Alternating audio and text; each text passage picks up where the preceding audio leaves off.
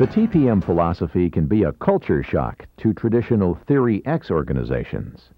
Employee empowerment, operator ownership, teamwork, and autonomous management will be challenging concepts to supervisors who confuse sharing responsibility with the loss of power and view empowering operators as an encroachment on their domain. I can talk about myself. I remember, 6, 7 years ago, if you'd have said, let an operator touch a machine, I'd have screamed and said, no, we're not going to do that. They're not qualified, they're not trained, they don't know what they're doing.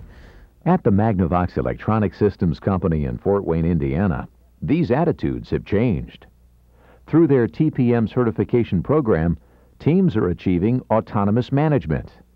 They've expanded their preventive maintenance responsibilities, improved their equipment and processes, rearranged their work areas, and have been instrumental in the purchase of production equipment.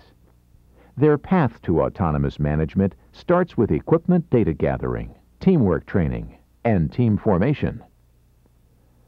The team receives basic TPM training on subjects like baselines and measurements, the OEE, and visual controls.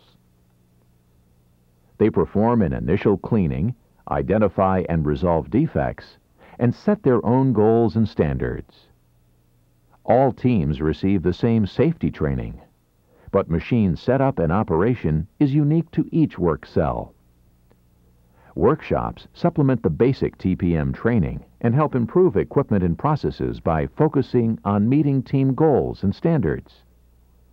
And inspections and audits, usually conducted by other teams, determine when a team is certified. While Magnavox endorses this process flow, it is the team that determines their rate of progress.